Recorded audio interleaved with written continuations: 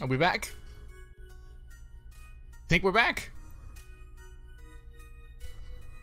Okay, yeah, we seem to be back. I don't know what happened. Sorry about that. Hope you can get your phone back. Yeah, I noticed that we kind of disappeared for a second there. I was waiting for us to come back. Cool. Oh, wait, I have my own stream open. I was checking on it. Mute that. Mute that. There we go. Okay, cool. We're back. I'm just gonna keep this up for me to reference if we're gonna start acting up, but let's get back to it. Sorry about that. I hope you can get your phone back, Tiara. That is, or not TRM, English Assassin. God damn it. I hope you can get that back. Hopefully it's not too hard to get to.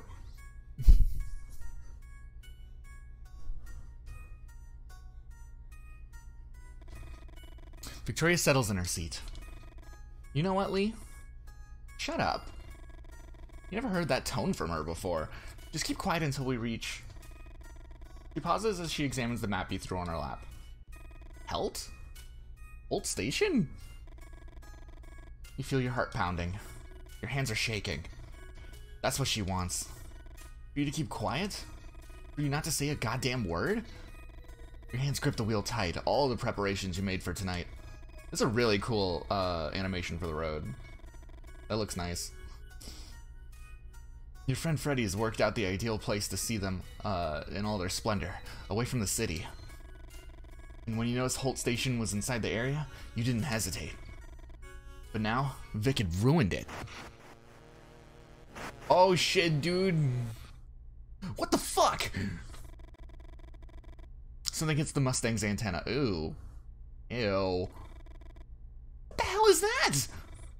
Stop, please, stop! Yeah, we should probably stop the car. Yeah, it's a bat! You slam on the brakes, instinctively put your hand in front of Victoria to keep her from hitting the windshield. You get out of the car and find a dead bat in front of the headlights. The animal had hit the antenna somehow got entangled. You can't believe it. What are the odds of something like this happening? Don't bats have some like advanced echolocation system, like a submarine sonar? Let's start like, yeah, they're just like a submarine, or maybe submarines are just like bats. Submarines are the bats of the ocean, you know what they say. What starts as a simple grunt in your throat emerges as a helpless scream. Fuck! This is what I get for trying to do something different. We should have gone to the movies. Lee. Vic's whispering. It doesn't take long to see why. Over there. The coyote is watching you from where the dark of the forest meets the light of the moon.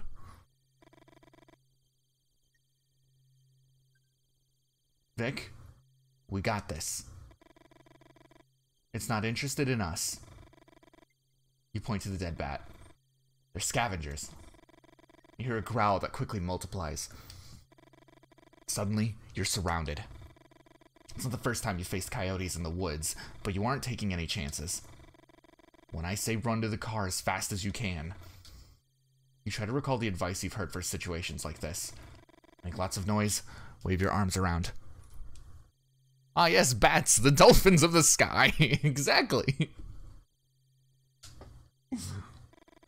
One of the coyotes in front of you approaches. Yell and gesture. On this, probably the ones on this side of the car, the ones that are really close. Yell at the one in the center. Another coyote advances. You look into its watery, bloodshot eyes.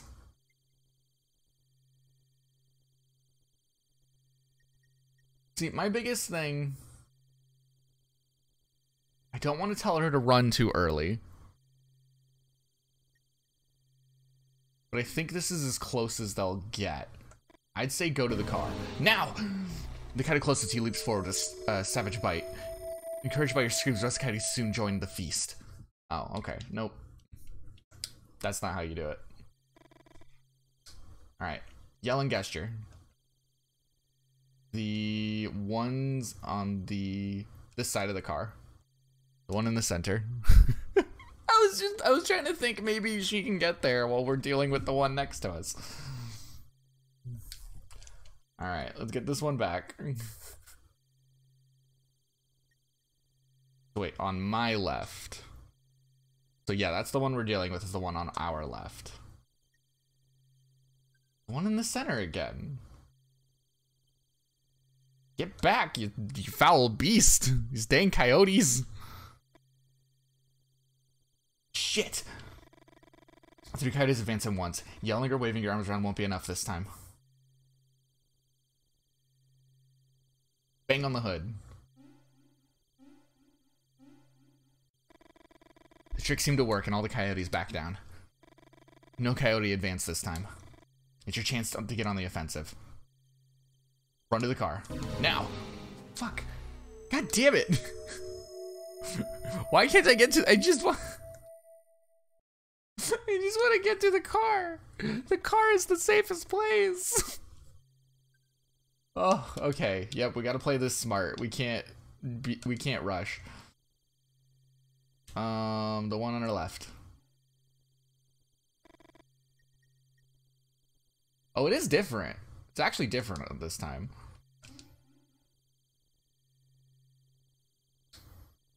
Okay, this side of the car, the one on our left. Okay, bang on the hood. And these dang coyotes. The trick seems to work and all the coyotes back down. No coyote advance this time. It's a chance to get on the offensive. Throw a stone. You crouch down and find 4 stones. You pick them up. On this side of the car. Throw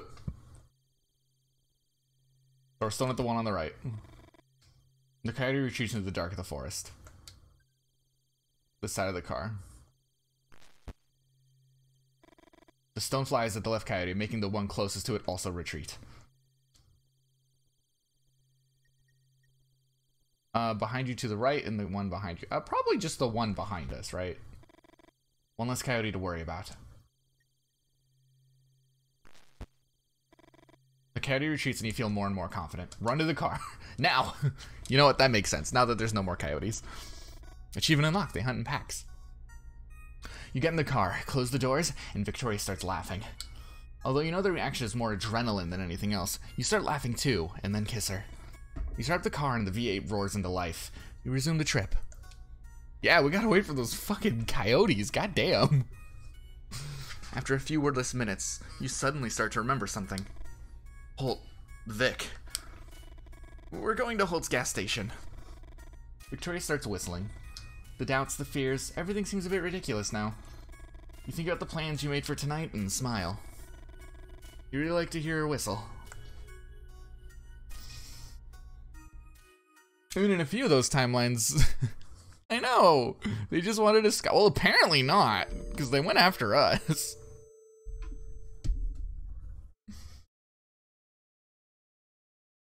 There's a lot of gnats around my room right now. It's really weird. Lee turns off the car and looks into your eyes. He smiles. And that smile seriously pisses you off. Hell, Lee.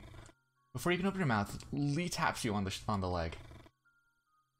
Wait here, Vic. I swear you won't believe it. You bite your lip and take a deep breath. You see him greet someone. Holt? We had written Holt Station on the map, and he'd thrown it on your lap 20 minutes ago. You'd written it by hand, and it might as well have said Hort Station or Halt Station. Hell Station, even. Lee's handwriting has always been intriguing to you. You remember that time you mentioned it to him, and he responded with a disproportionate anger. A nonsensical rant which involved several philosophers of language, and all because you told him his handwriting was dreadful. But you know where those reactions come from. That night you two got drunk by the lake, and he told you that his father would have wanted to be born ugly. After the initial surprise, you couldn't stifle a belly laugh, and Lee looked down. For a few minutes, he didn't want to tell you anything else. You finally convinced him to continue.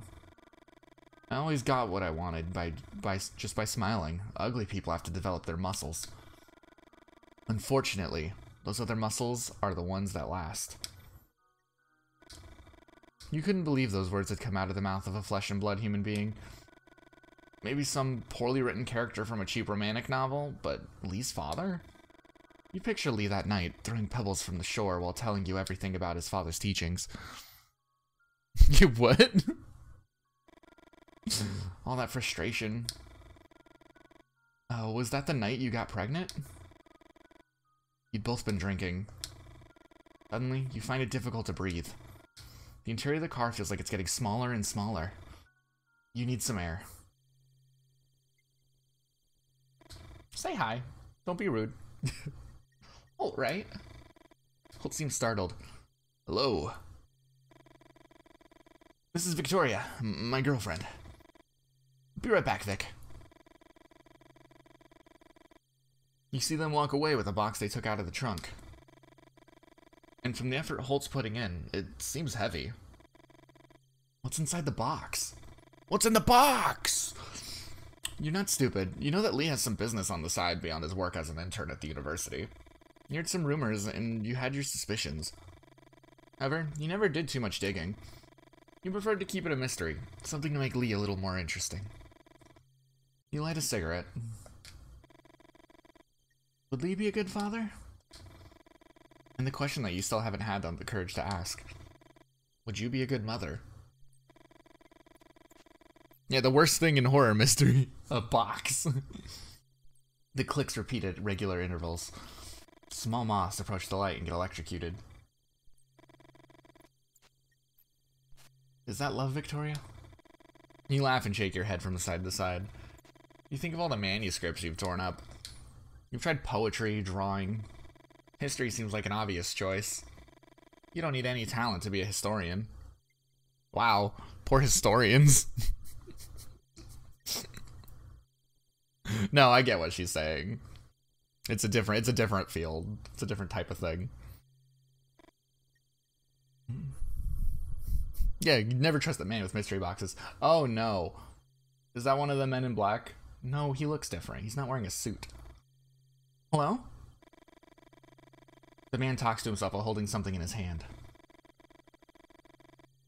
Lou, have you seen any winged creatures flying over the area yet?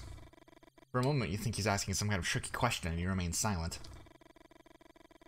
However, something tells you that he's genuinely asking. You look at the man bathed in the shine of streetlight, and the scene fascinates you. Surreal, some of your old friends would have said, the ones that organized poetry nights and read Latremont. Excuse me, you are... Oh yes, sorry. Hi.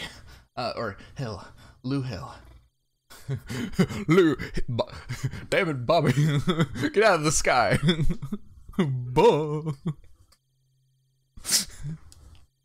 Writer. Victoria Greenberry.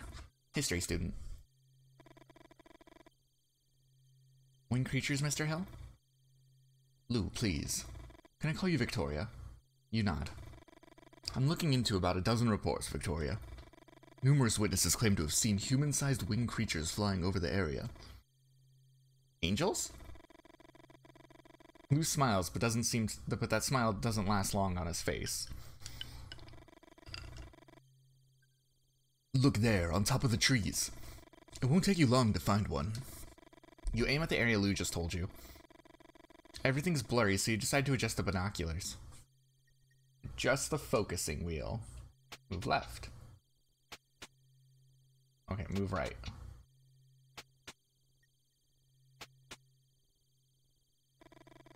Can I rotate farther right to adjust the focus? If you can't focus, try adjusting the diopter first. It's adjusted to compensate for some issues with my left eye. Try to adjust it to see if it's the same both eyes, then focus. I know, she just immediately is like, here's my real name, here's my social, here's my driver's license. You move the diopter left and notice the change in your left eye.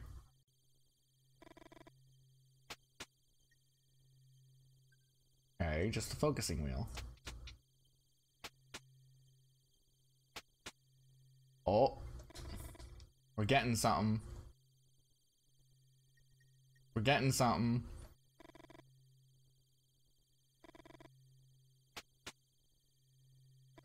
Is this working? Oh, this is working. A little more.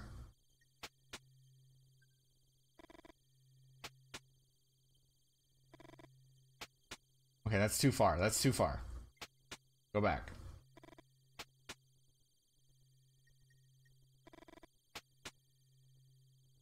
Where was the best? No, no, no, that's too blurry. Too blurry. Back. Focus.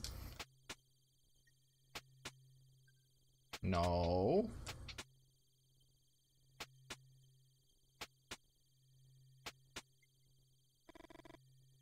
Okay, so that's blurry. Kind of lost where I was. I had like a thing going. There it is. Yeah, this one dude would have killed us already. So yeah, at least we know he's trustworthy. Here, stare into my strange but thanks for the one chain. I did get it working. I did get it working. So that's the good news.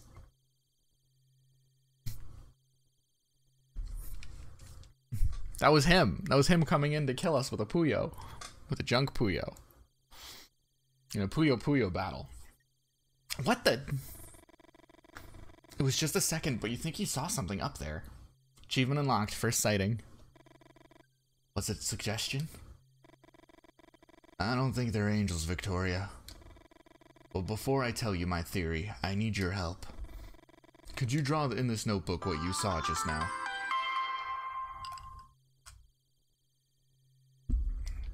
Yes. I mean, this is the only guy we can trust right now. At any other time, you would have refused with some witty comment. But there's something about Lou Hill that invites you to play along. Why is my phone ringing? I see. You wonder if the fact that he presented himself as a writer had something to do with it. Draw the body. Let's see. Human chest with huge wings. Small round body with chicken wings. Wide chest with short arms and wings. No, no, no. He's a human chest with huge wings.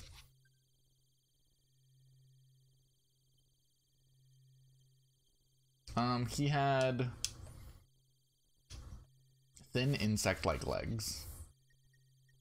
Draw the head. And he had like a little owl head. There he is. What happens if we give him chicken wings? That's really funny looking. But no, he just had human chest with huge wings. Here you go. Before giving it back, you write some notes farther describing what you saw. Lou hadn't asked for them, but somehow they make you feel less anxious. Hey, Bill's Bolt. Yeah, this game's cool. This is a little visual novel thingy that came out yesterday. It's a little mystery type thing. I don't know why I'm so bad at describing this game. It's not hard to describe. It came out yesterday, and I've been following the development of it for a bit now. When I first saw it on Twitter, I was like, whoa, this looks dope. And it finally came out, and I'm like, cool, sweet, we're playing it. We're gonna play this. I'm excited. Yeah, right? It's such a cool aesthetic, but it's like so well done. Like, this game legitimately looks really good. I'm enjoying it a lot. This is cool. This is very cool. It has very like, oh, it's got a good vibe. It's got a good vibe going. I'm really digging it. Lou hadn't asked for them, but somehow they make you feel less anxious. You never felt confident about your work. Lou looks at the notebook for a few seconds that feel too long. You think about that time you showed your sketches to your art teacher and how embarrassed you were in front of the class. Motherfucker. What? Sorry. I was talking to myself. You can't help but blush. He's like, what the fuck, man? Victoria.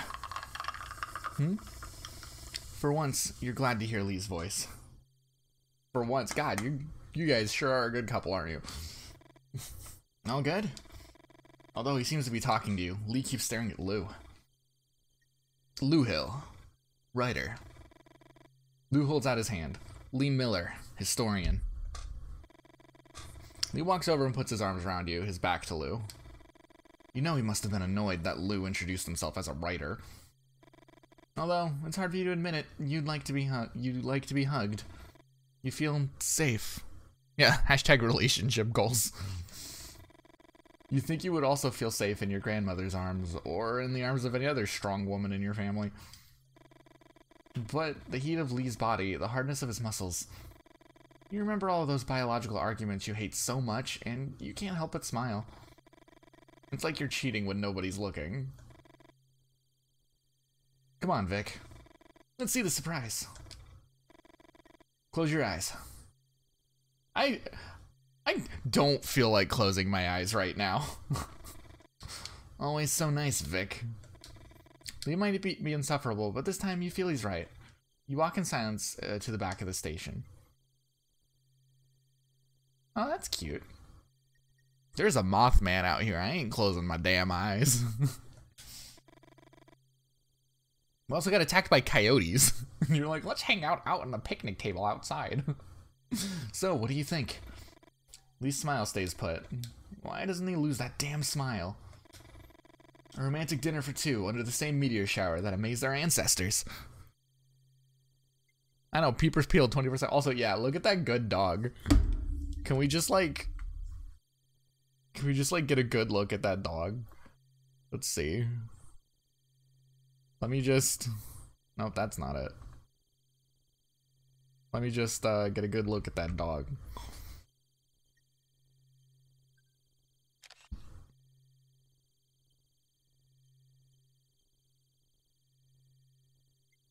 No, that's not it. Oh, probably help if I actually save the image.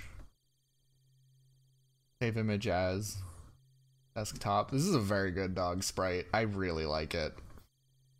Yeah, it's not a sprite. It's not a sprite at this point, is it? It's just like a good low-res dog.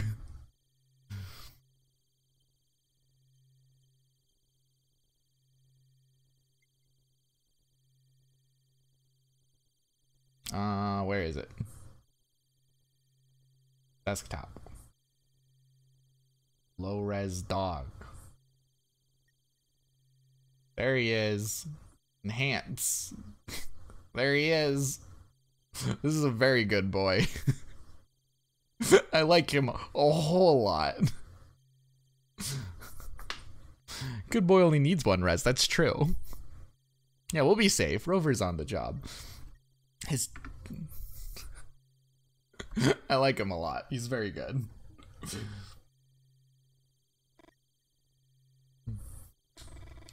You instinctively put your hand to your belly, and when you realize that, you quickly put it in your pocket. You look at the dog tied to the post. Oh, yep, there he is. There's that good boy. The dog growls in the dark.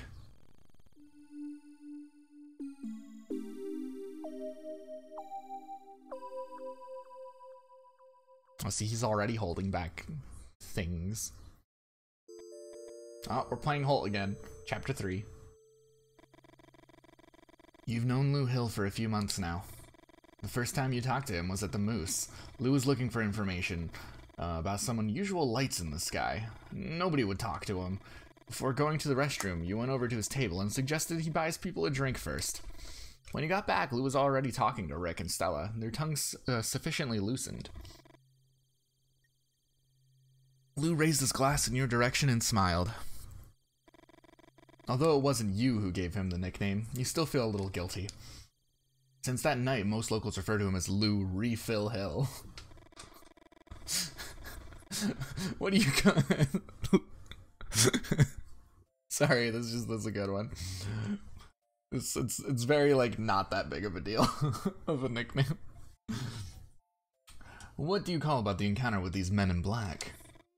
You smile. What does he mean? It had only been a week. You think about how to answer. You know Lou, he loves asking questions. You're going to tell him one thing and one thing only, no follow-up questions. Grandma's legs. Tell them about how one of them bit a card. Tell them a dream about our grandma. Tell them about the dream.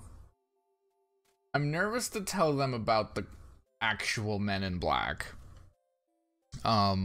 Because they seem to know things. And we're not supposed to talk about them. So we're not going to. Tell him about our grandma's legs. I think that's something he probably already knows. Tell about the dream. The dream also has some information that he'd probably be interested in. Yeah, the galaxy, they don't seem like... I think these are less of, like, the fun Will Smith Men in Black and more of the traditional fuck you up if you hold back information Men in Black. The Men in Black seemed interested in the dream I had about my grandma. Lou listens carefully. We talk about the dream, omitting some details. You don't tell him anything about the stitches in your head. You know if you did, he'd keep asking questions all night. Lou remains pensive. Before he even opens his mouth, you try to change the subject. Red or black? What? The card. Red. You turn over the card. It's red. Good. It's the solitaire my grandma taught me. No one could ever win it. Lou suddenly seems interested. And how do you play? Explain it. Rules are simple, but winning. There's a reason why it's called the Impossible Solitaire. Let me show you. Oh shit, dude.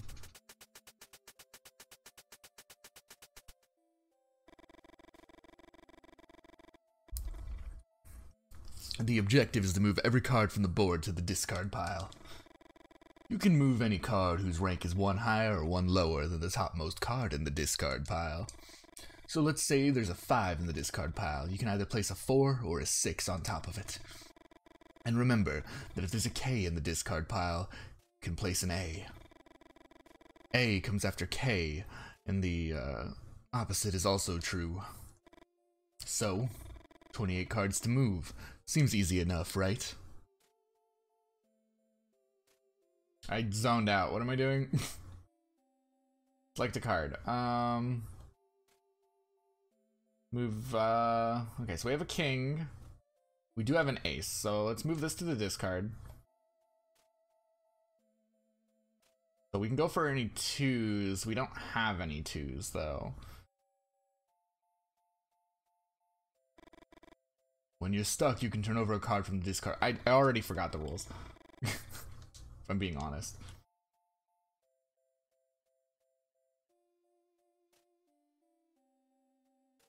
One higher or one lower?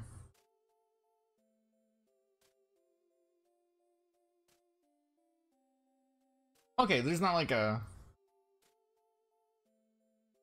Okay, so there's nothing I'm missing. It's literally just move higher or lower. Okay, cool.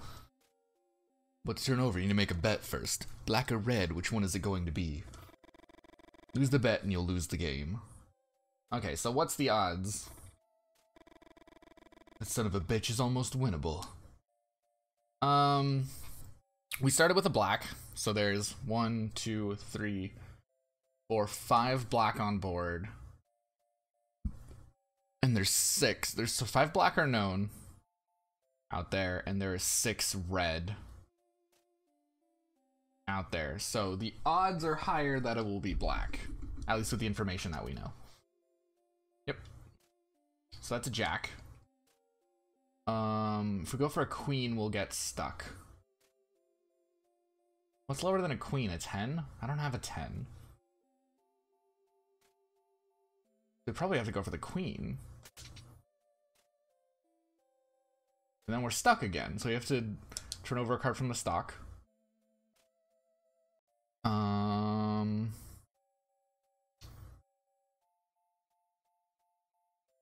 I think with our known information, we're running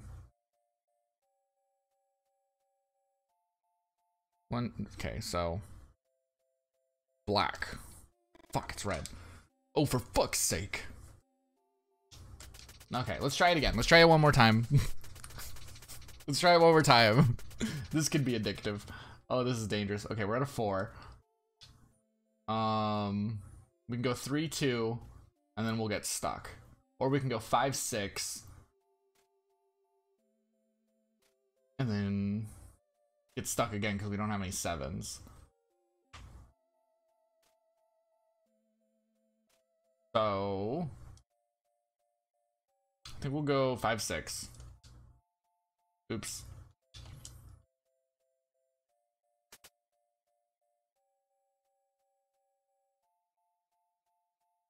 Move to discard. We uncovered a king. Interesting. We have no 7s, so we need to turn over a card. We go red, black, black. So 1, 2, 3, 4, 5, 6. Red. 1, 2, 3, 4, 5, 6. So it's a 50-50. We'll say black. We got lucky. It's a 4. So we can go to the 3-2. Get stuck again in a different direction. So let's go over to that. This is fun.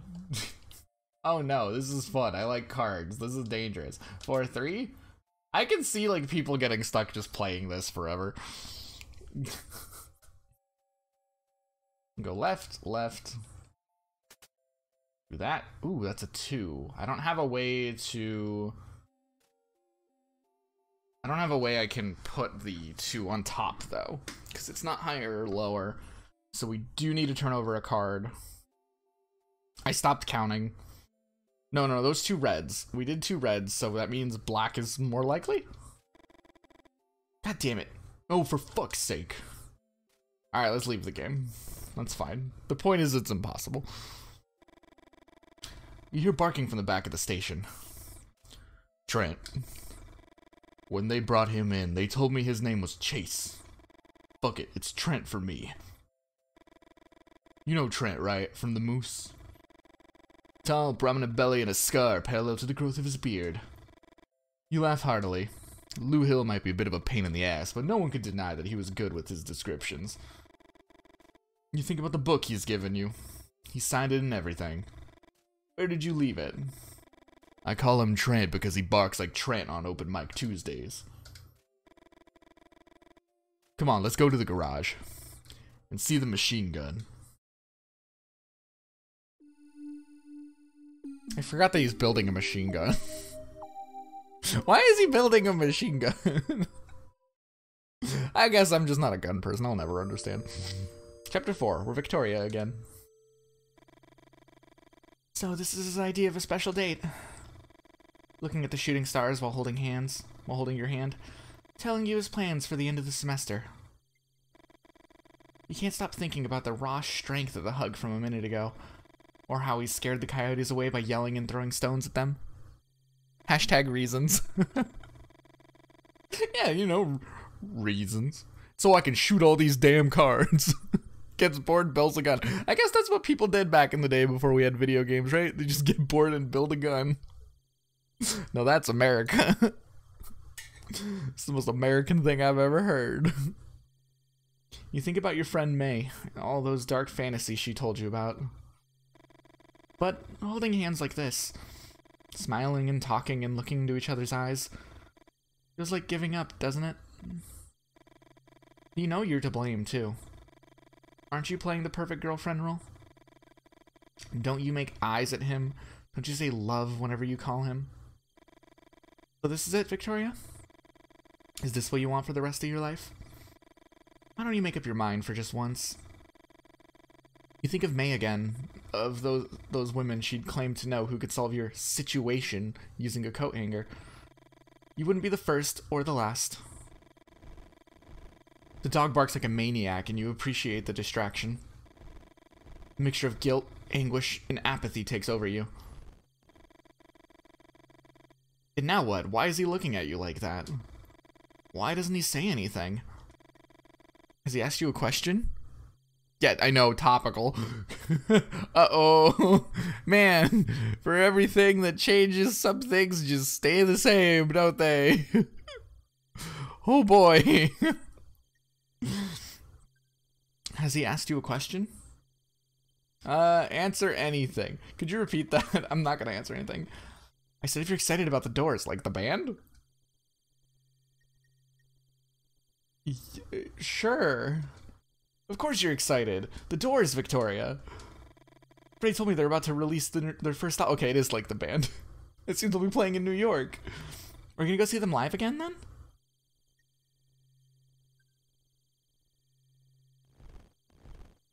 Oh no.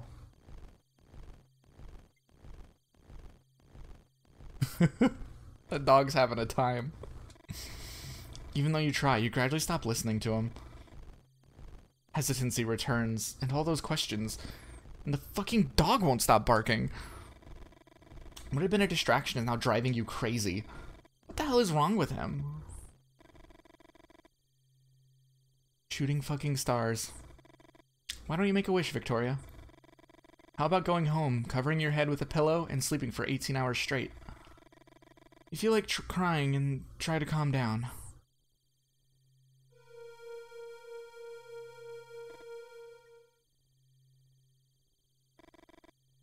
Those eyes. That creature that you thought you saw in the treetops with Lou's binoculars. Had it been real? Not just your imagination? Oh, that's a face. What's he looking at? Oh, now he's mad. Vic! Hmm? You know what? I'm tired of it already, exhausted. I've been trying and trying for more than 10 minutes. Can you tell me what's wrong with you? You stay silent. You need to think. Well, he's right. It's not fair to either of you. With so much noise, it's impossible for you to concentrate. You know they're all excuses, though. Winged monsters don't exist. It's just your brain desperately trying not to focus on what's important. The sudden scream chills your blood. And silence takes over everything. Oh shit, he got Trent / Chase. And so it begins. Hey, we're gonna play as Holt. Have you met Lee? Tall guy with the blonde girl. He made xerographic copies of some docs I used to assemble this beauty. Where did he get those docs from? You bite your lower lip. Do all writers ask so many questions? Lee works at the university in the history department. Soda Man Onzo! Hello, hello! Thank you for the follow. We're having a good time just reading cool game. I'm digging this a lot. Halt! I take it you're aware of what we're playing then. I'm digging this. I'm very glad that this came out. I'm having a good time. Hello, hello, welcome, welcome. Yeah, this is cool. I'm digging this so far. This game's got an awesome vibe. And I love the aesthetic it's got going. It looks good. And I'm digging this story. It's very fun. Lee works at the university in the history department. Lou adjusts his glasses. You don't know why, but that gesture irritates you. The Winans didn't work like a normal machine gun. Normal machine guns use gunpowder to fire projectiles. Do you know what the Winans use? Centrifugal force. Interesting.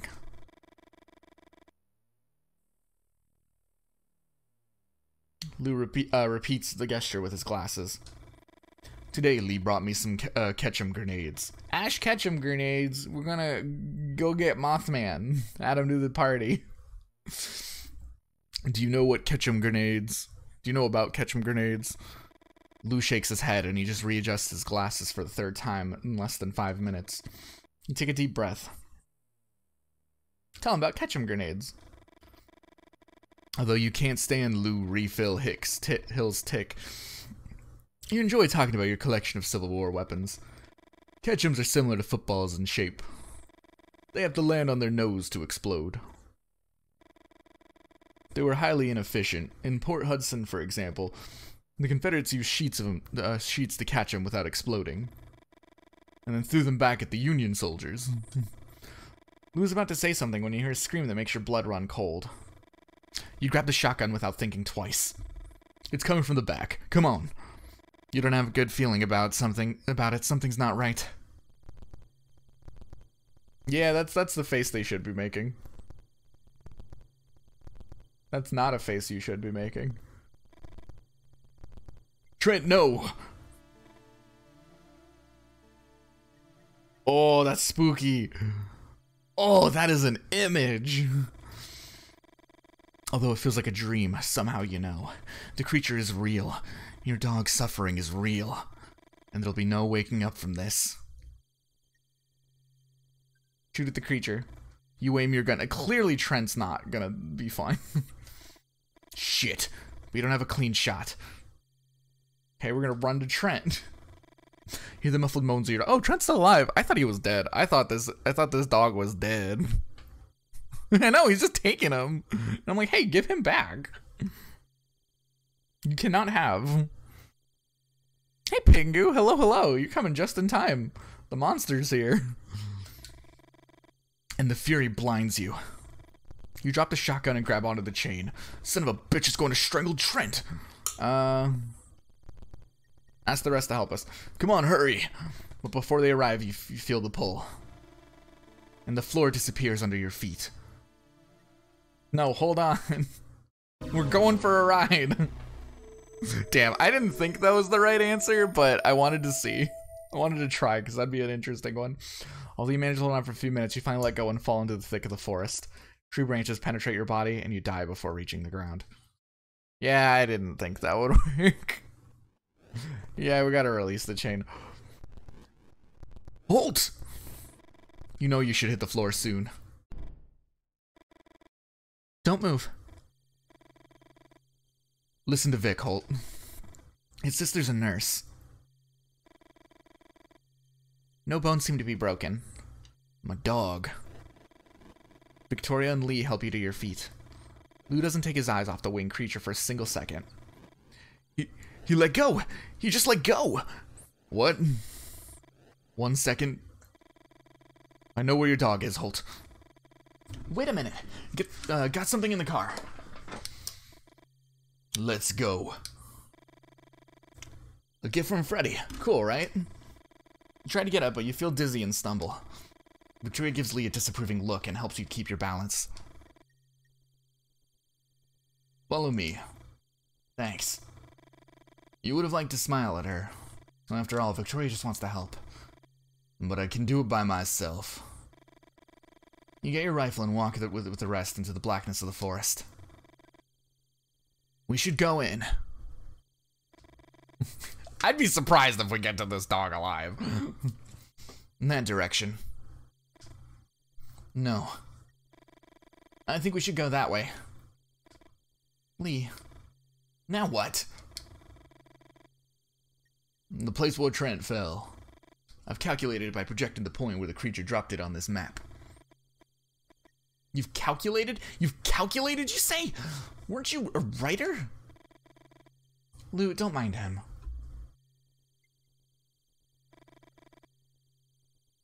Do what you want.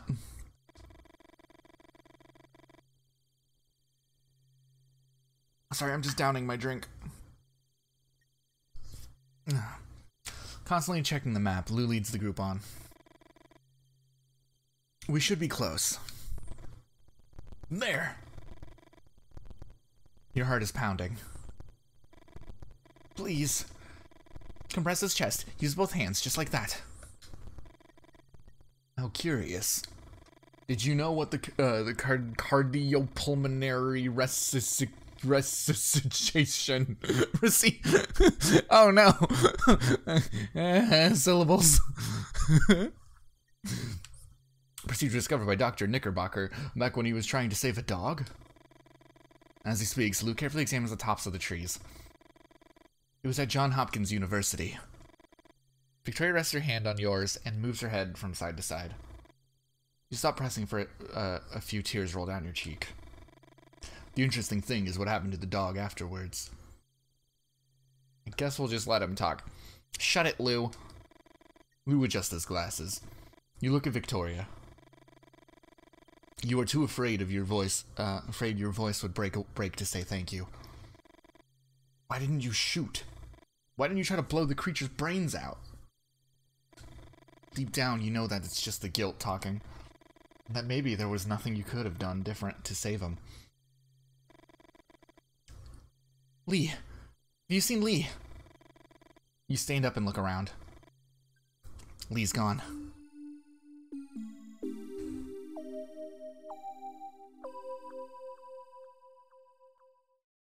Oh shit, he went off on his own. Why would you do this? God damn it, Lee. What an asshole. You walk faster to keep your thoughts at bay. What the hell is wrong with her? Why does she even listen to him? Writer, says the fucker. What a loser. You walk through the woods confident that you will be the one to find Holt's dog. What then, Vic? What weird little face will you make? Oh shit, it's the men in the black. The men in black. Hello? You feel like someone is watching you. You're walking through a dense forest area where the darkness is almost total. You walk even faster than before. Finally, you reach the clearing and look at the sky. The meteor shower is gaining intensity. Your heart is in anguish and you find it hard to breathe. Are you watching the Leonidas, Victoria? Are you? You hold your head in your hands. Yeah, have a good cry. The last time you cried like this, you were 16. Achievement unlocked. Macho cry. Nice. You didn't see the pop-up, but I got an achievement called Macho Cry when I chose to cry. Hell yeah. You come home early and found him hitting your mother. You tried to separate them, and your father took it out on your ribs. His blows were like a rain of sledgehammers, and his breath reeked of alcohol. He pushed you against a wall, and you ended up on the floor. Your mom was clutching your head when your dad took a deep breath and kicked you in the stomach. Won't hit you in the face because it's the only thing you got going for you. And one day, you won't have it anymore. You carry your father's photo in your wallet, not remembering how good he looked. Hell no. Whenever the pain was too much, you'd scratch his entire face until his features bleeded with the cuts from in the paper. What the... You seem to hear something. A kind of rumor. Yeah, crying as I snap into a Slim Jim. Think of the noise hands make when they shake the dust off an old volume. A river? You try to think about the map you got in your car. You can remember seeing a river here. Farther west, sure, but here? As you get closer, you hear it more clearly. Feel a kind of calm. Not peace, but numbness.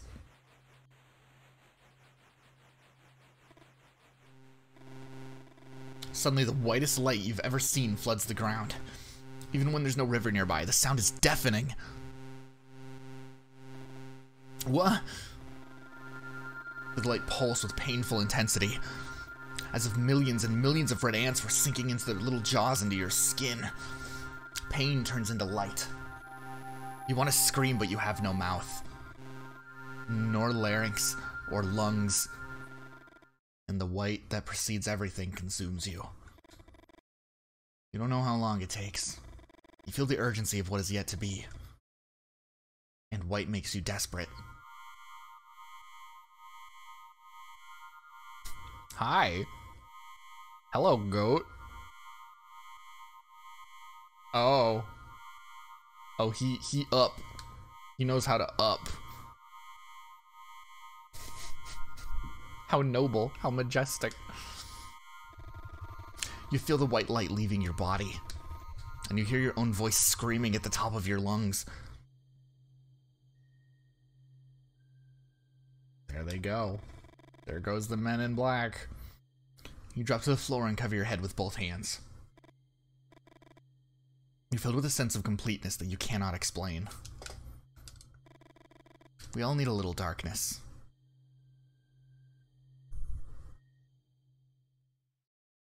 Ooh, that's freaky.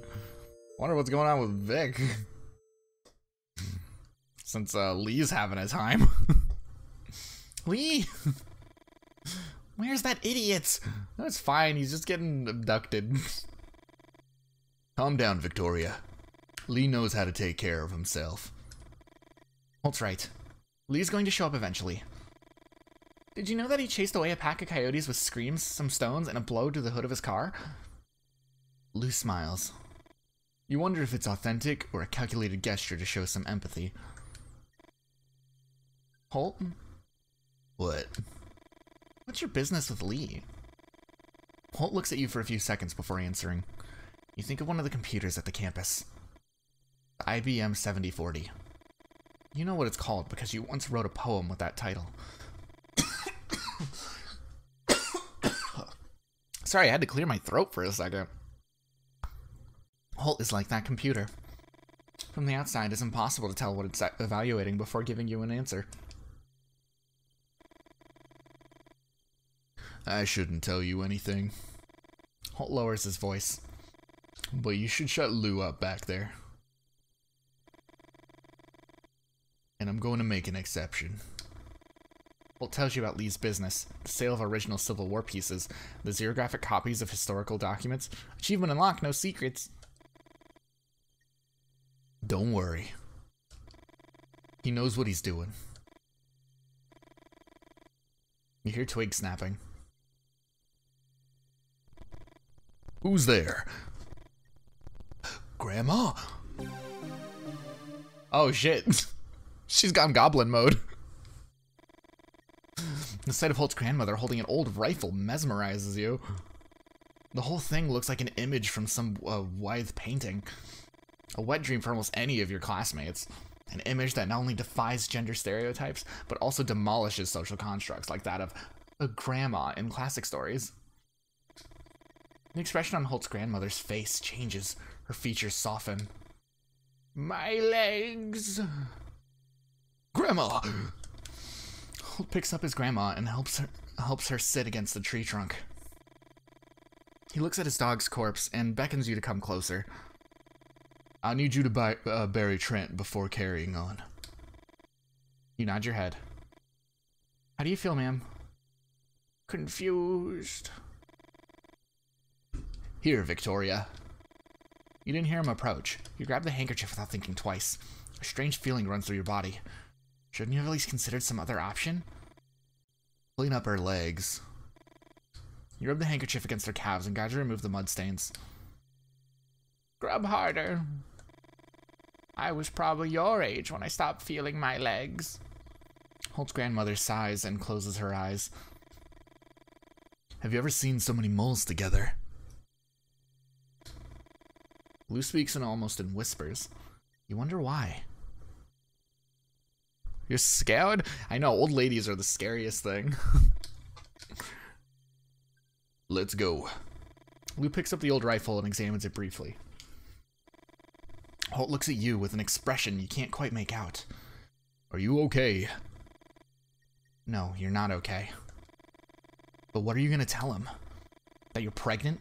That your boyfriend is missing? That winged creatures out of old pulp magazines are apparently more than just fiction? You walk for a while in silence. What was... Try to think of something else, Victoria. 2 minutes ago, you all started hearing the screams, noticing sudden movements in the treetops. We're almost there. Oh shit, dude. It's Batman. You find it hard to believe what you're seeing.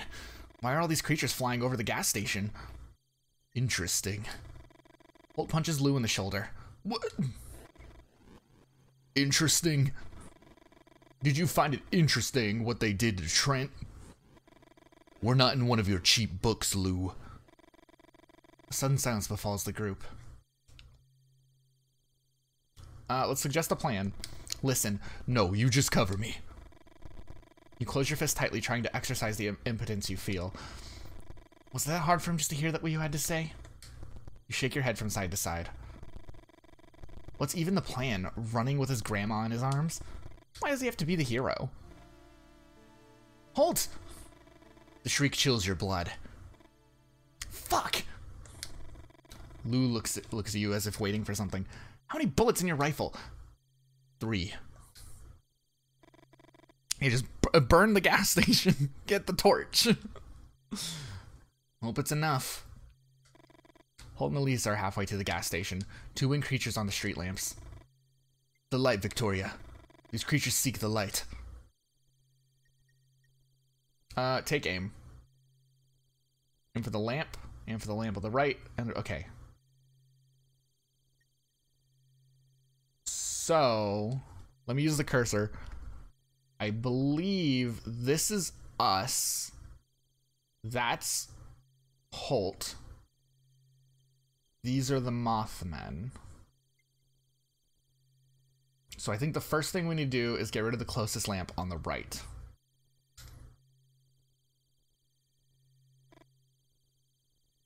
Three, two, one.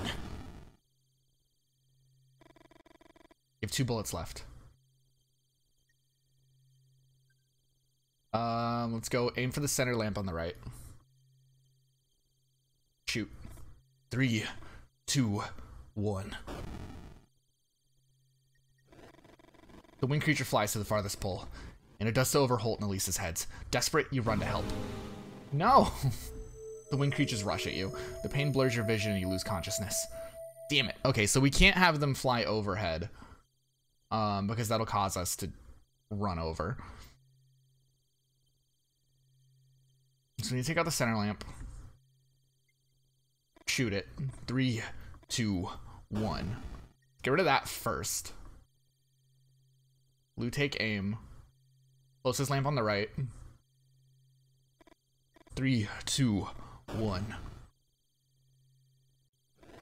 The winged creatures take flight to the farthest pole. You have 1 bullet left. Take aim. Farthest lamp on the right. 3, 2, 1. Alright. The winged creature flies to the farthest pole. The 2 creatures fight. Take flight and get lost in the night. There we go. That's what I was thinking we needed to do. I just did it in the wrong order. All clear. Help me with Holt and Elise, and let's inside. Fast. Is someone going to make a wish? You laugh under your breath. You look at Holt. Oops. What did that say? You laugh at Holt as he looks away. You wonder if he's pissed because you saved him. You still can't believe everything that happened tonight. And you know that as soon as you stop to think, you touch your belly and fight back the tears. Lou looks at his watch. The Leonids are reaching the point of the highest intensity. The screeching is deafening. Freaking creatures. I think I saw one in the dream I told you about, Lou. Lou stares at Holt's grandmother. Are you sure it was a dream? Lou's about to add something, but suddenly falls silent. You approach the window and rest your hand on the glass. You can't stop looking at their dance. Before meeting Lee, you had some experiences in college. Experiences by which you sought to open the doors of your perception. Lee doesn't know, and you don't know if he would react how he would react if you found out. But the strange dance of these creatures in the sky beats anything you experienced while tripping.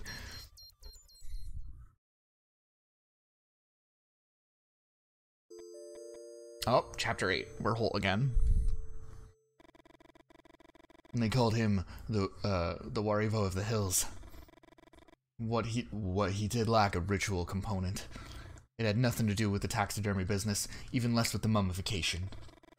His shrunken animal heads were art, sold as collector's pieces. One afternoon, Liam, his only nephew, stole a bear head. The head had been emptied of viscera and was floating in a solution his uncle used in the early stages of miniaturization process. Liam lifted the head out of the bucket, wiped it dry, and put it on, like a helmet. He stripped naked, left the house, and ran into the village. Hey, Javert. Hello, hello. I think the Mothmen men are heckin' us. I messed up this analogy. I destroyed this analogy. How you doing, Javert? This game's dope. This game's spooky, and it's really cool. It came out yesterday, and I've been following it on Twitter for a while, so I was really excited to see that it came out. And on the same day we finished our last game we were playing. He stripped naked, left the house, and ran into the village. Liam entered the church in the middle of the mass, screaming at the top of his lungs, waving his arms up and down as if they were clawing. One of the congregation members pulled out a gun and shot him. You remember the sheer terror you felt when you saw the bear man running towards the altar. This is worse. These aren't the Mothmen that we saw like 2 seconds ago. One of those is a Wendigo.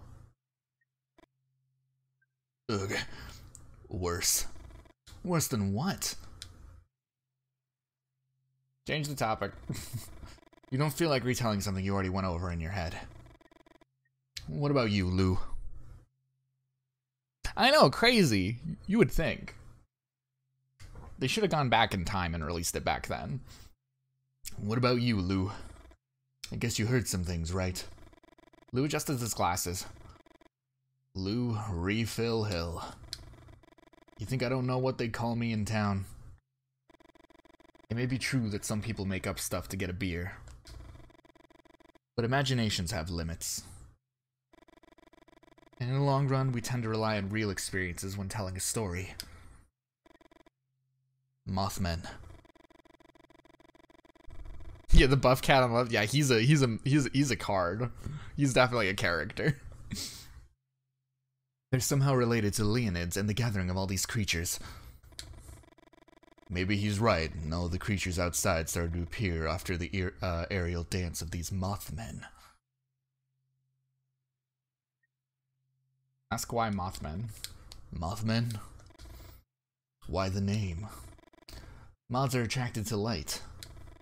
You look at the sky illuminated by dozens and dozens of shooting stars and you nod. You like the name. Not because of Lou's explanation, but because you know it's easy to squash like a moth. This isn't the first time the Mothmen have appeared during the Leonids. Ask what he means. Among some other references, they mentioned in oral histories of the Ojibwe.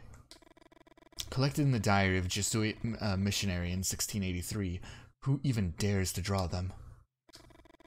Many believe that the creatures described in this diary are thunderbirds, but the Jesuit's drawings look much more like Mothmen. And the most interesting part is that he draws lines around them. Some researchers think these lines are kinetic, way representing the speed of the creature. Lou slides a finger across the glass, following the trajectory of the stars in the sky. But I think these drawings depict Mothmen with the Leonids in the background. We're talking 1633, 1666, maybe? Check on Grandma. Grandma. Better? What are those shrieks, love? It's painful for you to see how confused she is. 1 second. You turn on the radio. Static. Move dial to the right. Dial to the right. To the right. No matter which way you turn the dial, all you hear is static. You never sung at the Moose. Hey gamer, welcome to spooky time. Welcome to spooky cryptid time. I love this game. This is a super dope game. Welcome to spooky story time. This came out yesterday, and it's got an awesome aesthetic and a cool vibe going. They actually think they're a 1957 Ford Thunderbird that transforms. They're under the control of Metatron. You never sung at the Moose. Not even on those nights when everyone egged you on and the booze in your system had drowned your inhibitions. Almost without realizing it, you start singing the lullaby Elise used to sing to make you sleep. Although more than 40 years have passed, the words come to your mind one after another. You close your eyes and caress her hair, singing all the time. As soon as you feel the rhythmic breathing of your grandmother, you get up. What was that? Hey! I was wondering what was going on with Lee and how he would get back. Victoria tries to hug Lee while he babbles something you don't understand. At no time does he look up. Where the hell have you been? Victoria. I thought... But he's here. Give him some space. Thank you. Lee takes a few seconds to start speaking. I think I got lost in the forest. Babe, take it easy. Victoria grabs his arm and Lee tries to smile. I thought I heard the sound of a river. And I felt someone looking at me. After walking for a while, the noise was deafening. But there was no river. Lee starts to cry. Victoria tries to calm him down. As soon as he regains his composure, Lee keeps talking. And then came the white. I don't know how to explain it. It was as if I could see everything and nothing at the same time. And a goat looked up to the sky to watch the shooting stars? It stood on 2 legs, like this, you know? Just like us. The hell is going on? I think the time has come. Let me tell you a few things. Lou clears his throat and begins to speak. Although you can't stand his tics or his false dramatics, you want to know what's going on. The Leonids occur every 33 years, some are intense like those of 1833, or the ones in 1866. The others are weak, 1899 for example. And those are the ones we have records of. He knows that Victoria grabs Lee's hand. Lou walks over to the window and points to the sky. This year, they're intense again. 1866, 1966, why 100-year difference and not 99? That 1-year discrepancy bothers me too, and I think it has to do with the problems of our calendar, and the periodic adjustments that we are forced to make. Tell me, have you ever seen a medieval manuscript? No one answers. Just as you're about to open your mouth, Lou continues. They are usually adorned with warrior rabbits standing on 2 legs. Do you think these rabbits came from the imagination of medieval scribes all alone? Those rabbits existed, and they were annihilated by man. Each meteor shower spawns new bipeds, and it was one of these storms that mankind arose. What makes us different from all of them is that we survived, by destroying any other biped that came along, or by reducing them to the realm of gossip or fiction. Outside, the creatures began to fight. Why? What motivates them? And what about Lou? Should you believe everything he says? After all, Lou is a writer. Your grandma's cough sounds like the noise of a tractor's engine refusing to start. Grandma! You have to kill them all! The voice with which she speaks seems to come from much farther back in her throat. Oh, I gotta adjust my voice for her. We had a secret weapon, and we would use it to finish off the upright beasts. But they decided to test it in the war. Elise, what are you talking about? I wanted to take the winnings from the battlefield, and they... Your grandma caresses her legs. I just want to finish the mission. Victoria and Lee look at each other. Lou walks up to you and tells you almost in a whisper. I bet the moles on your grandma's legs correspond exactly to her grandpa's wounds. Did you ever tell Lou about your grandpa's legs? About your grandma's legs? You're confused, and Lou seems to notice. It's not just free beers at the Moose Holt. People tell me things. Lou speaks softly, but his words resonate loudly in your head. The moles on your grandmother's legs. Her grandfather's legs riddled by bullets in the Civil War? Could it be that Elise's grandfather was talking to you through your grandmother's body? The Winans. The Winans! A project that has obsessed you for a long time, and now you think you know why. You decided not to think too much about Elise, her grandfather, the moles, the men in black. You're terrified that behind all your decisions, something more than your own free will was at work. Come on.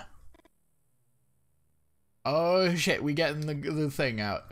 The Winans. Quick, let's get her out. No.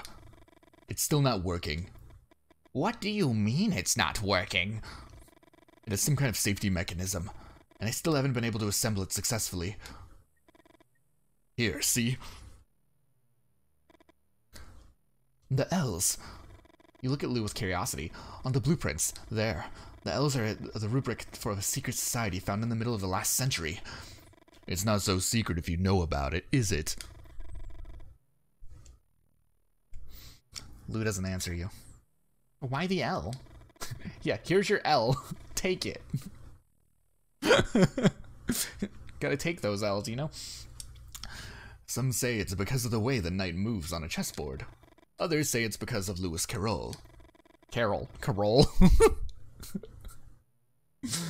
The author of Alice in Wonderland. Exactly.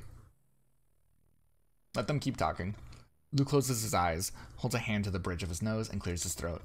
Can this guy be any more affected? A stick I found that weighed 2 pounds. I sawed it up one day, in pieces 8 of equal weight. How much did each piece weigh? Everybody says 1/4 pound, which is wrong. A riddle at this moment? Victoria strokes her chin and Lee nods his head silently, as if he's counting something. Do you think it's time for a riddle, Lou? Lou raises his hand and moves aside. You take a deep breath. It shouldn't be that hard to find the right configuration. What am I rotating? Oh, I'm rotating this thing. Oh, it clicks into place. Oh, no, it doesn't. Okay, we just need to figure it out. So, interesting. I think the thing... Examine pieces. What are we trying to do? We have L's. Back. Examine pieces. First row.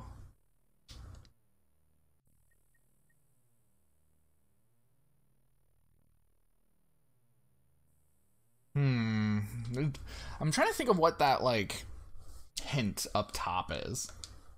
Let's just start trying to connect pieces. Let's see if these connect at all. Like, that connects there. Back. First row. Third piece. Those connect like that. Which means if we go to the second row, I'm going to just try to line them up, and then we can figure out from there. Yeah, riddle. Riddle me this. Let's see. Let's just, yeah. Trying to make L's. Second row, first piece. That seem right? I guess so.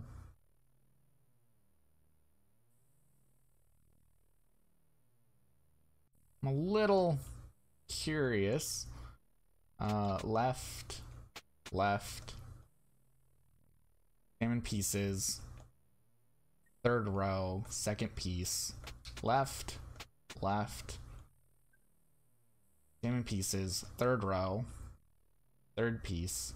Left, left, left.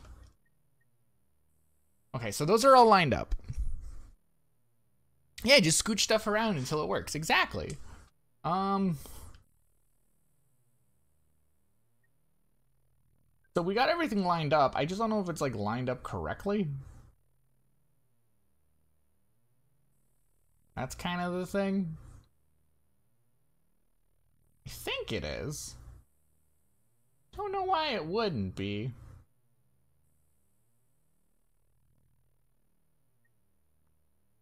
I also don't know where to start with this, so we'll test it. The mechanism locks into place with a click. Okay, cool, we got it.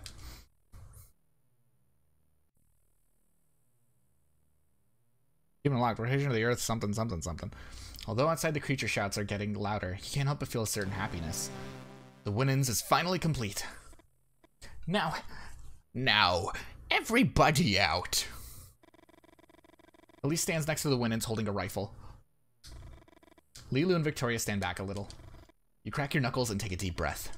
At the helm of the Winans' steam-powered machine gun, you feel something strange. You find it hard to put into words. It's as if somehow the present has given way to the past. Oh shit. Rabbit men! They are weak creatures. Cannon fodder in the war against the upright beasts. Is it my left? Right, okay, nope, back.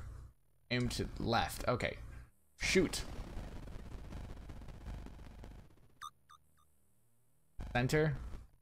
Shoot. Are you gonna help, Grandma? Oh no. Right. Shoot. Gotta be efficient with those bullets. Left. Shoot. Center. Shoot. Alright, yeah, see. Oh. Beware of the dogmen there, behind the rabbit men. The dogmen are more resistant than the rabbit men. And if you hurt them without killing them, they get mad. Let's see what that means.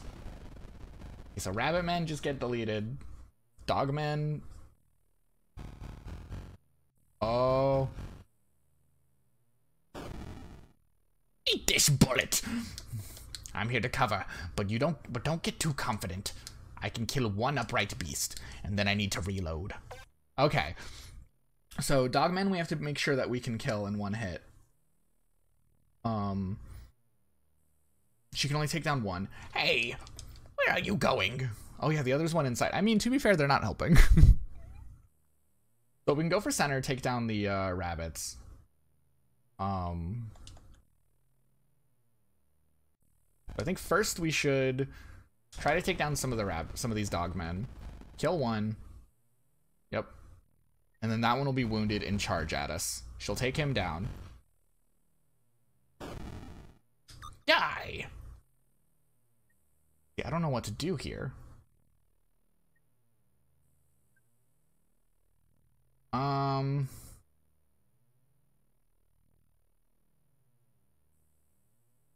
think we go for the dogmen, right? Save the rabbits for last.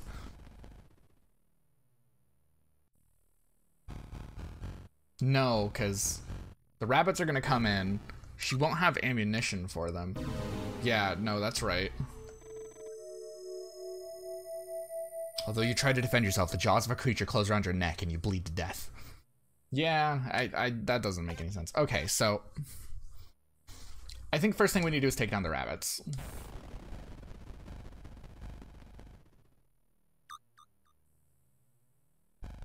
And then we can take down the dogmen.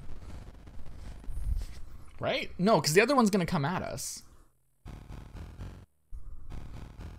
Yeah, we got Monty Python. Yeah, so that's not right. How...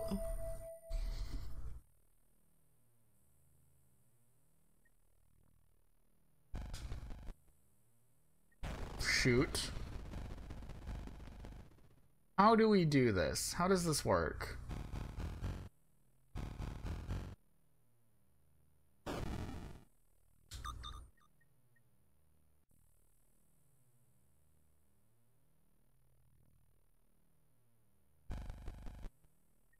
Because if we kill the rabbits, the dogs are gonna come in, and she can't protect us from the dogs. Oh, okay. Her buckshot does just straight up kill a dog. A dogman. Okay. So we don't need to worry about dogman.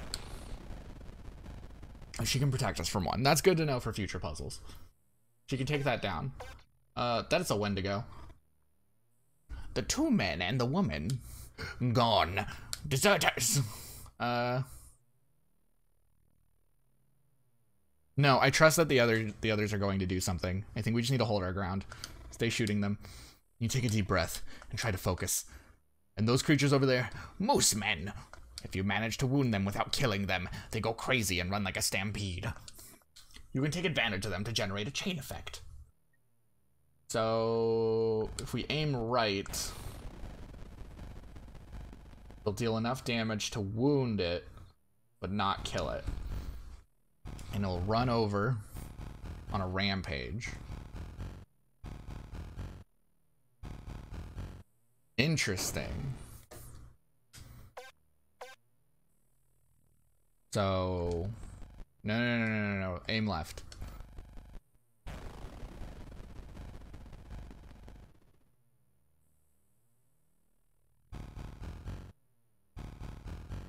We should have sent Elise in to check because we can handle the Mothmen.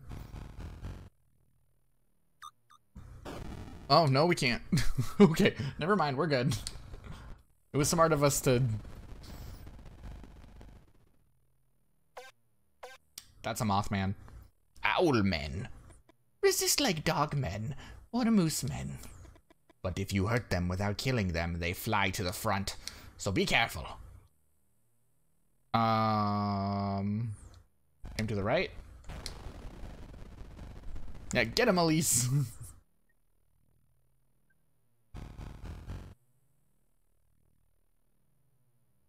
Take him down. Die! No, then we get swarmed. Yeah, we need to think. We need to think harder than that. There's a moose man over there on the right, but I think we'll kill him if... No, because the dogmen take 2 hits. Actually, not on the right, on the left. Yeah, so the moose man will go on a rampage, and he'll take down everything that's being a problem, I think. Elsie? Is it Elsie?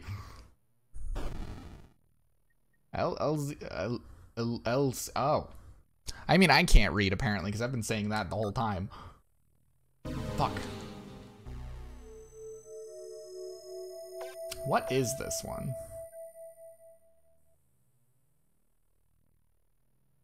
Alright, we want to go to the one with the least resistance, which I'm pretty sure is to the right, right?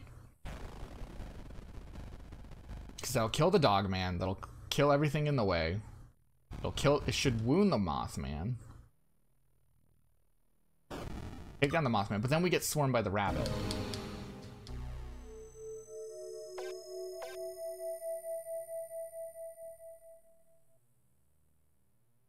The center? Would the center work? I don't know. 1 wound, kill. Wound, kill. Oh, it doesn't wound Mothman, though. Because they tank it just perfectly enough. Okay, that makes sense. That makes perfect sense, actually.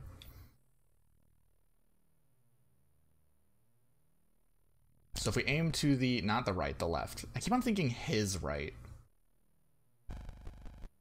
That should wound the Wendigo, and the Wendigo will go on a rampage.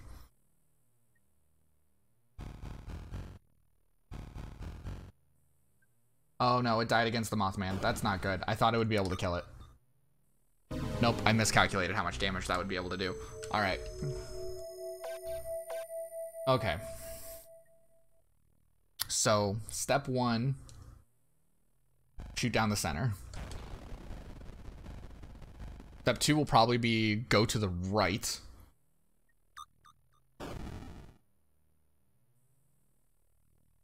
Right? Go to the right. We should be able to take down the Mothman, because it'll be 1, 2, wound, kill. And then the dogman will move up. She'll take down the dogman with buckshot. Means we can aim to the left. Back. I think we can handle it from here. Send Elise. You shake your head from one side to the other.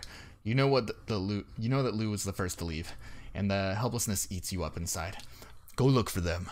But if we're going to fight here, we fight all together. Lee has a gun. Lee does have a gun. Oh, I didn't think that was going to end the... I did not think that was going to end the encounter. I don't want to keep running away. I should be out there and win my red badge of courage. The Red Badge of Courage is the title of that Civil War novel you read and reread over and over again. It tells the story of a Union soldier who flees to the battlefield. From that first act of cowardice, the only thing the protagonist longs for is to receive a war wound. The definitive proof that he'd become a man. Your Red Badge of Courage? You want a real Red Badge of Courage, Lee? I'm pregnant. Your head spins. You find it difficult to organize your thoughts. You're going to be a father? You think of your own father, of all your suffering. I don't know if... I'm a coward, Vec. Lee, did you know that Stephen Crane wrote the Red Badge of Courage without ever having set foot on a real battlefield? The first time you saw Lou, you wanted to twist his arm and... Oops. You want to twist his arm and bring him to his knees. Now you smile and put an arm on his shoulder. Thanks, Lou. Come out and fight! None of you move. Out, I said. My Red Badge of Courage. Lee, don't!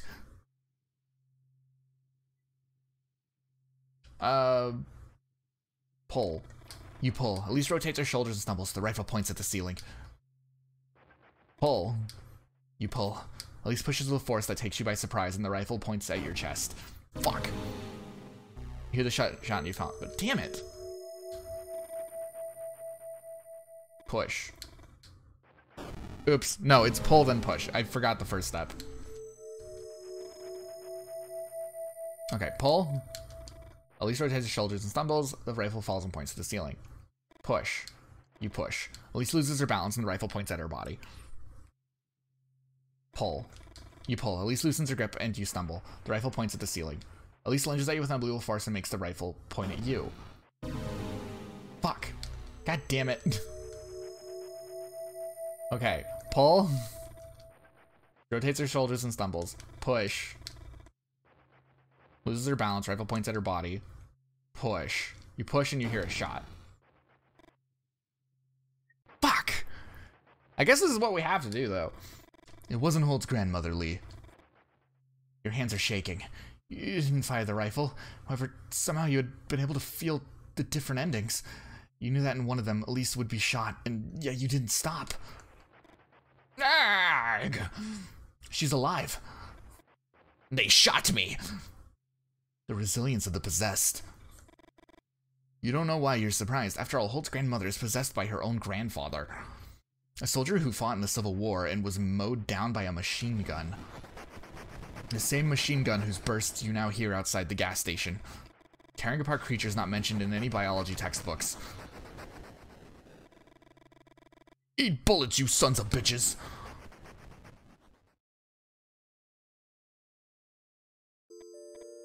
Chapter 10. Now! You don't think about it too much. As Holt fires the Winnin's machine gun, you run as fast as you can. If you want to survive, you have to get away from there. The only word you can think of to describe what you see is pandemonium. And not only in the traditional sense, a place of noise and confusion, but in the original sense of the word, the place where all demons congregate. He tries to make himself heard over the gunfire and the shrieks of the creatures. To your left, Vic. Left. Oh, God. You feel jaws closing not far from your neck. Left. You try to run faster. Get down. You duck down and you feel the claws of the creature graze the back of your neck. You keep running. Right. A pigman tries to grab your arm, but you manage to get away. You're almost there. You get in the car and slam the door shut. You hear a knock at the jump, and you jump at your seat. Let's go, let's go! Lee speeds up, and the pandemonium is soon behind you. You think about Lee's previous car. What a clunker. Now you know how Lee managed to buy a car like this one. Holt told you. Poor Holt. The Leonids, upbred beasts, intrafamiliar possession, experimental weapons, the Order of the L's, Men in Black, and Mothmen. There they are, the topics of my next book. You touch your belly. With all that you suffered tonight, Lou's comment seems a bit inappropriate.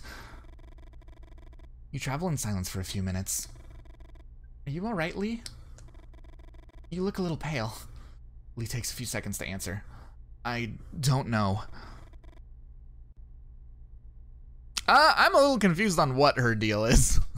On what's going on with Elise, if I'm being honest. Lee scratches his head. I can see things before they happen, Vic. Lou leans forward. It's not that I see the future. I don't know how to explain it. It's like I can see several presents just before they happen. Come on, babe. Victoria. What you're saying, Lee. Have you felt it since the episode you told us with the white light? His hands are tightly clasped on the steering wheel. It's not like I can control it. The first time I felt it was in a struggle with Elise. And the second when we were running to the car. Lee looks you in the eyes and suddenly you can feel all his pain.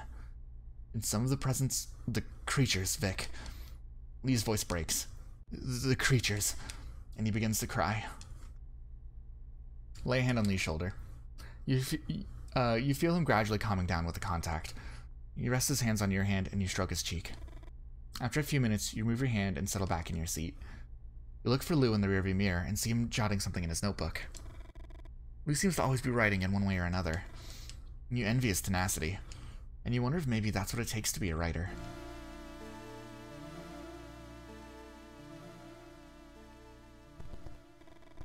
He steps on the brakes and opens the door to his side.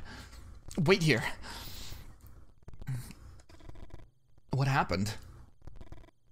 Can you see anything from there? You shake your head. Here he comes. Go, baby? It's hurt, Vic.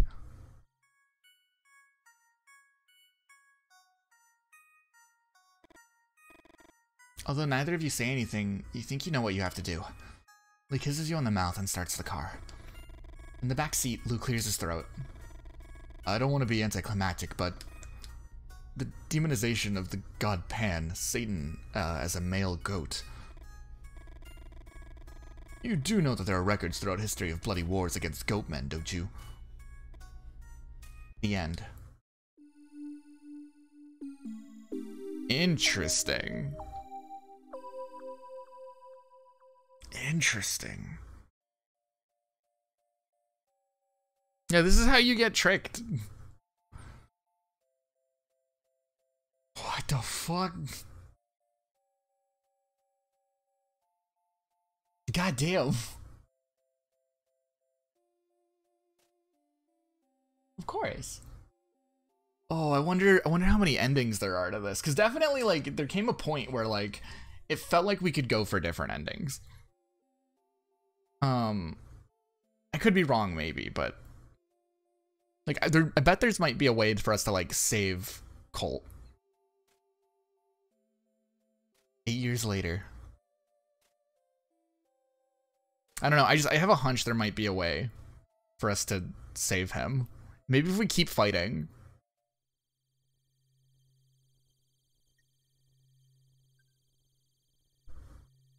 Oh shit, I forgot about the Men in Black.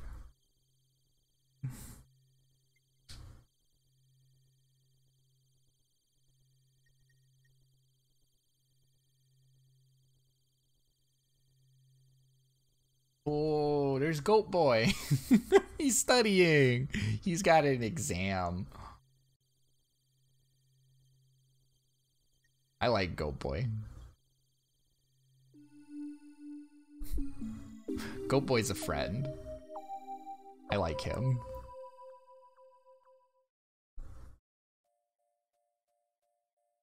Oh, look, there's a solitaire mode where we can just play the solitaire minigame. Make a creature's accurate drawing.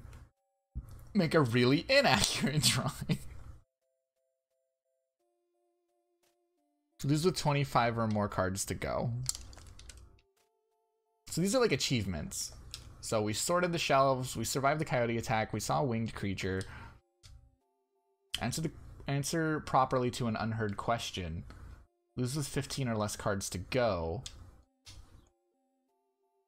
Listen about the L's.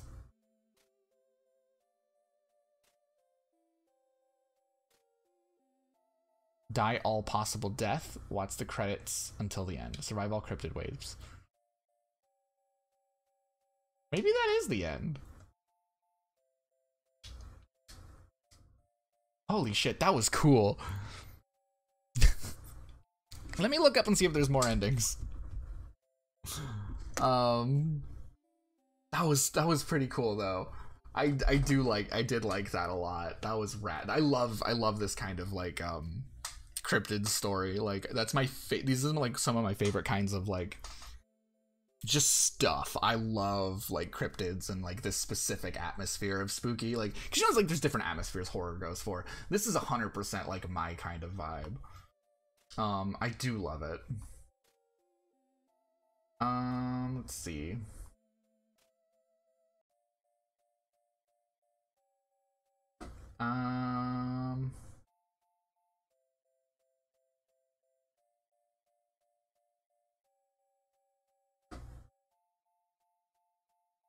Does this have... It's hard to tell because it literally just came out. Who would be dropping chains?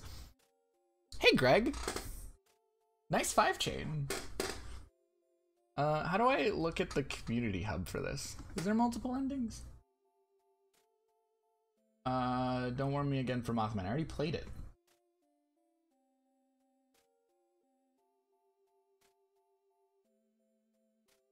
already played it.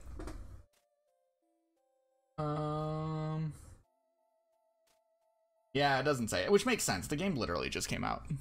Hello, hello. I think that's the whole thing. I think that's the game. I'm not too sure.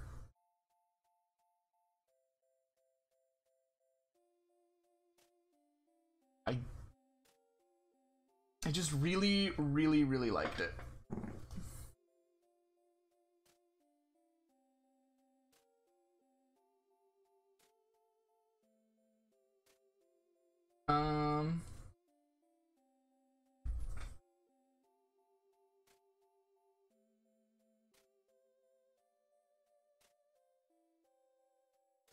Sorry, I'm just reading a couple things to see if there's like more endings. That person played on Linux.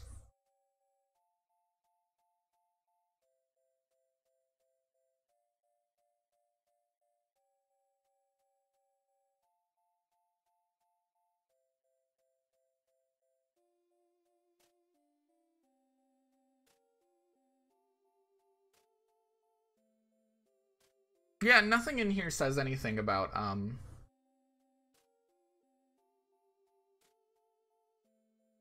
multiple endings. So I think that's it. I think that's the whole game. Heck yeah. Which, I mean, that's fine. I don't really have much time left, so. But yeah, welcome, Greg. You just missed the whole story. You just missed, like, the whole game. This is super dope, though. I'm going to spend some, hand some recommends around for this game. This was super cool. And I definitely... Oh, we can go back and we can play Solitaire if we want to.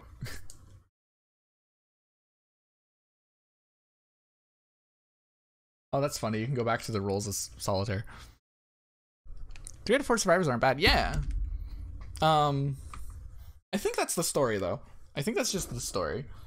So I think we're going to call it here, because I have to get ready for work anyways here soon, so I wouldn't even be able to last longer. Sorry for taking off right when you get here, Greg. That's the whole game, though. It was super cool.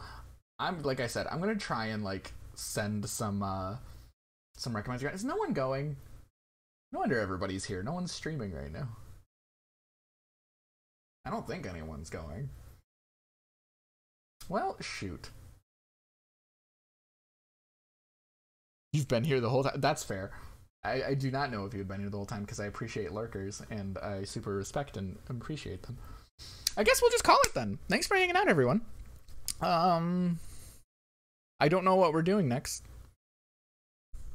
But, you know, I'll figure it out. Because that was a one and done game. Which was super dope. Have a good one, y'all. I'll figure out something for next time.